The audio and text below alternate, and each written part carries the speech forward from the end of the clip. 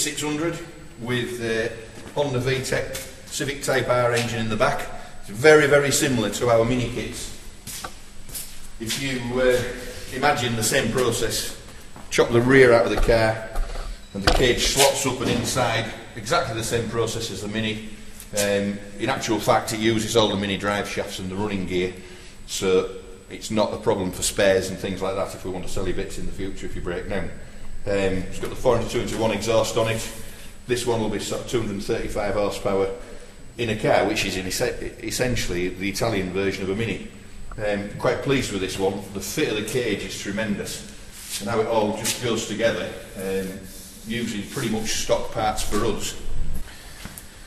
So inside you'll see the raised tunnel, again an item that we use from the minis. Gear linkage is all in there, bolt-in door bars on this one, but yeah, really pleased with this. I think it will go very, very well.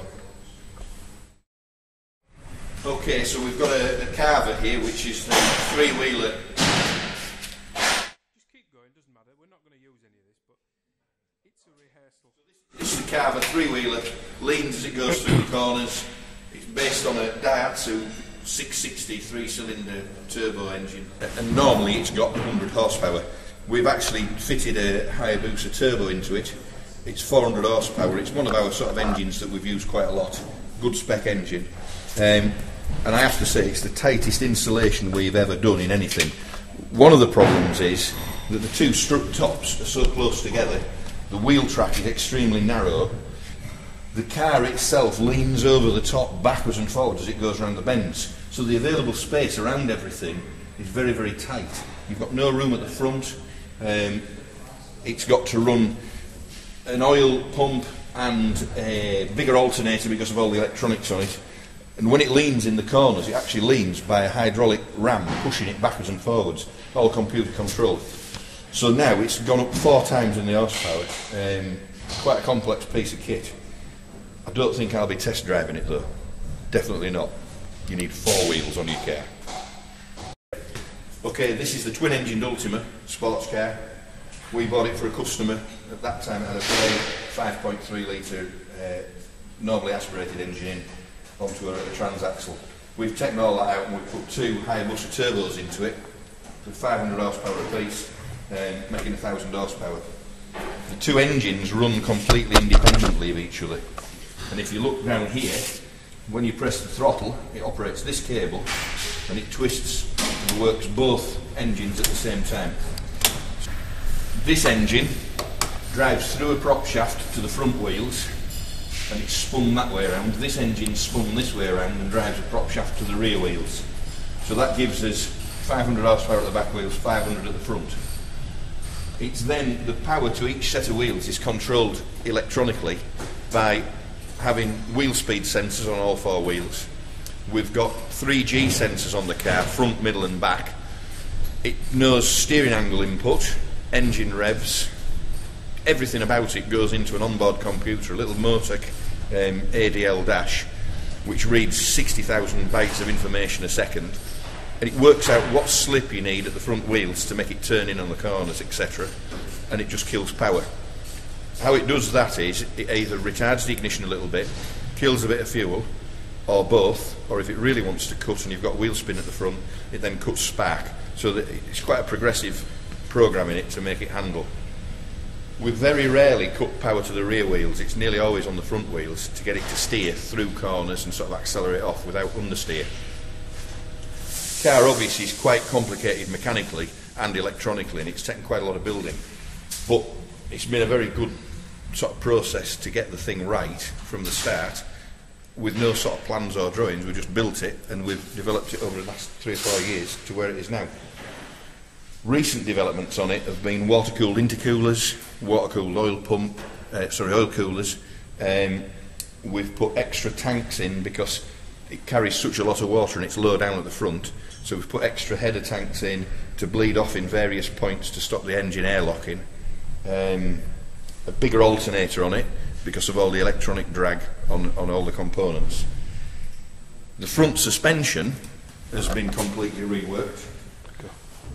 On a normal Ultima, they run Ford Cortina uprights, which is a geometry and a technology from the 70s where they ran 175 or 185 70-13 tyres, tiny little tyres, lower profile with a bigger sidewall in them. Now we're on 18-inch rims, very low profile, with a different offset on the wheel. So when we first drove the car, it just pulled all over the place on white lines or anything. You couldn't steer it. So we've ended up redesigning all the front steering geometry, all the uprights. We've put some huge brake calipers on it, got all the kingpin inclination angles and all the Ackerman angles correct on it, and now you can drive it with one hand, no problem. You can see here one of the G sensors, the front G sensor. You've got the breather for the diff. Down here is the diff, in this area here. Obviously the horizontal shock absorbers are on there, working by push rods onto the front wheels. That's one of the breather tanks for the header tanks for the water system to prevent airlocks.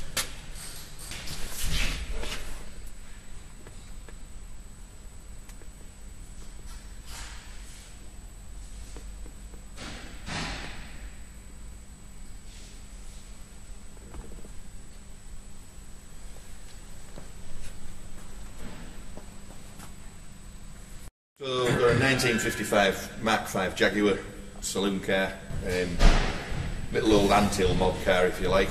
We've taken all the old running gear out of it and it's running on XJR6 supercharged running gear in its entirety really. It's got the front axle, back axle, it's got all the steering in it, it's got everything as the stock brand new sort of car. The wiring loom's a nightmare, there's 11 ECUs in it. We've used the sunroof out of the modern Jag into the old Jag, and if you look at the curve of the roof you can't tell we've even put it in, and it's not even blended in yet, it's just tacked in. So it's running all the airbags and all the stuff out of the original sort of new Jag. Should be quite a nice car. It's quite a silly car to see driving down the motorway doing 80 miles an hour when you think it couldn't possibly do it, and it's only actually just ticking over. Okay, this is the chassis, obviously with the engine and running gear in for the Mark V Jag. You'll see it fits in pretty neat and tidy. When we actually show you some shots of it with the body on, you'll appreciate just how sweet it is. It actually runs the same wheelbase as the original Jag from the 1950s, and it's the same wheel track, which is just amazing. It's almost as though they've got one drawing for a chassis with the wheelbase and the sort of track for a Jag, and they just plonk a different body shape on it.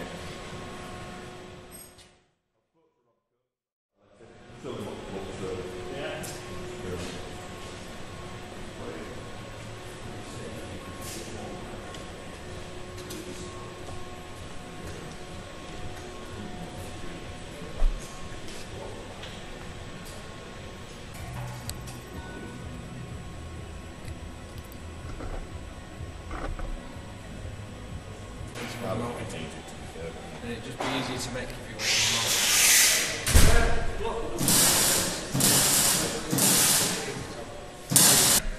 want. Lamborghini Espada, a Lamborghini Espada from 1966, an old supercar. It's got a V12 Lamborghini engine in it. Normally they run on 6 pairs of Webers, but they were famous, these cars were famous for setting fire to themselves by spitting back through the throttle bodies and setting fire to the air intake. This has come in for us. We've put 12 Yamaha motorcycle carbs on it, so it has 12 individual carbs on now. It had water overheating problems, we've solved those, solved the starting and running issues, put electric power steering on it, so now it's been sort of modernised a little bit to what it was.